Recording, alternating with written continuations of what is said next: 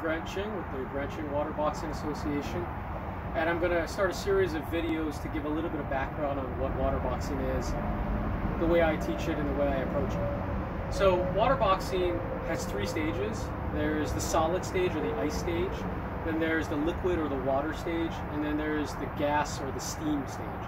I primarily teach the first stage, which is the solid stage, and the reason why I do that is because it deals with structure, and structure is arguably the most important facet of probably any art.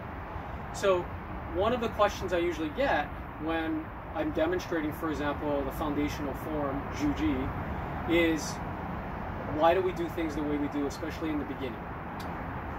So in the beginning of Zhu Ji, we do this.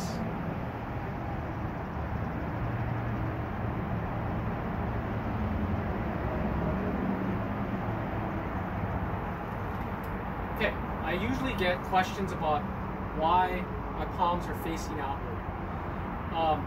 In probably every style of Tai Chi Chuan that I've seen, as well as also some water boxing practitioners, they have the palms facing toward them and they do this.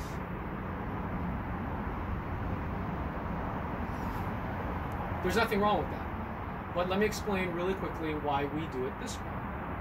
We do it this way because we like to use the structure of the forearms as if somebody was pressing here. So rather than a strike of some sort, which I've heard some Tai Chi Chuan practitioners say that this first move can be, we like to think of it more as a type of stand-up grappling move. So here, when there's pressure applied on my forearms, I have an easier time structurally moving someone away from me than if my arms are this way. I have seen people who can move people away with their palms facing them, but if you have somebody press up against you with your palms out, you'll feel the force, you'll feel it in different areas of your body. And our approach is that with the palms out, it's easier to ward off that particular force.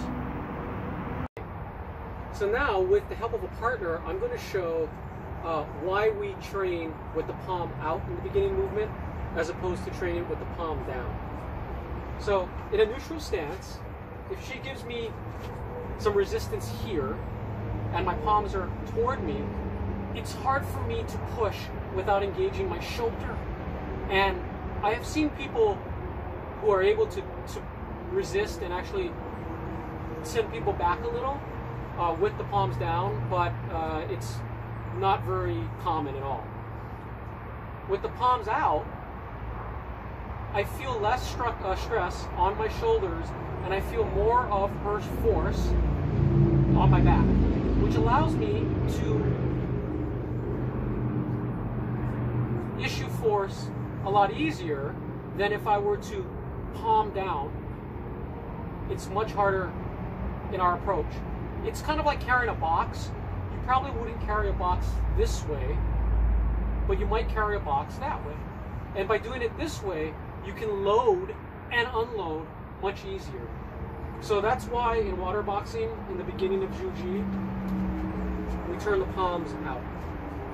There's more to it than that, and as we go along in a series of videos, I will give a little more about the joints and everything. Please leave a comment if you have any. Thank you very much.